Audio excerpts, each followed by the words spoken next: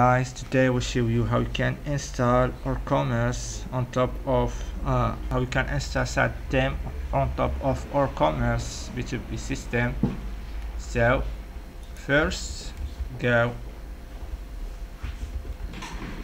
and download Saad bundle from Marketplace or our official website or GitHub. Go to folder where is your OroCommerce installed and click cache and delete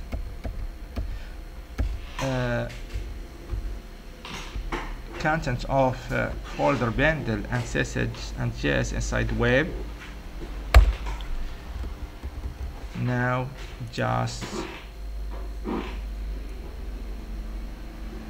tap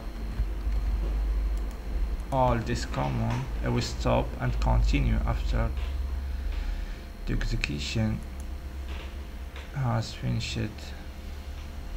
So now refresh your page. Your theme now is ready with nice color. Okay, search here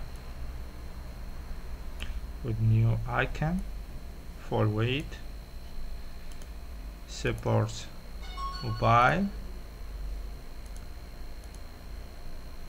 So nice theme. You can customize it. If you go to how you can customize it and get more information how play with them inside OroCommerce, so go to Ibn course OroCommerce courses. You can see here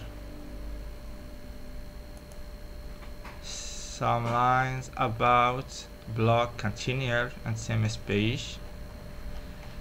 I can understand small bit the technique of blog, but about CSS just go here, check this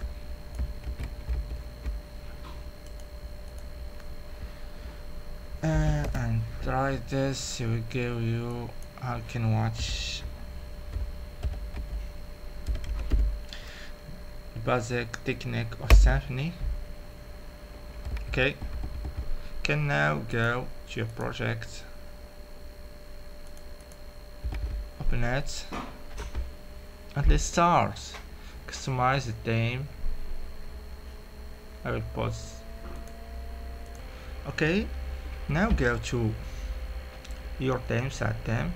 You will find folder view inside resources, layout, Saad, and inside assets.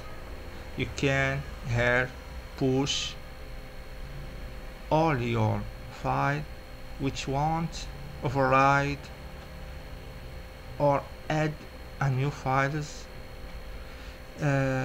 with extension SSS like .less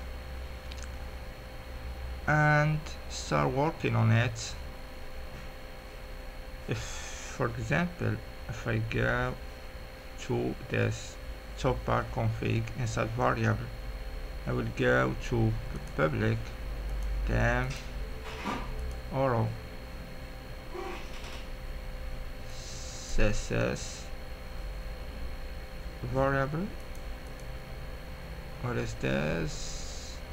Top bar config as this. You can write what you want. For example, I will try to update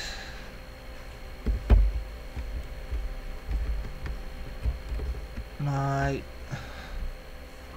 size of font and say what is the result.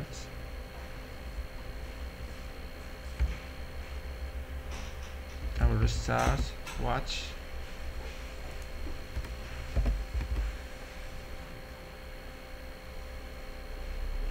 and change it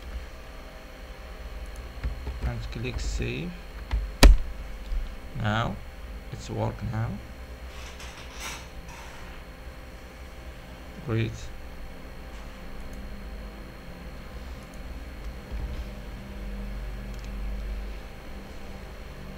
As the result, I will go now to my theme.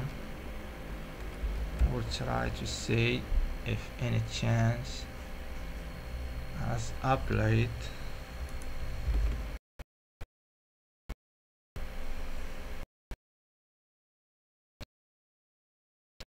Is a technique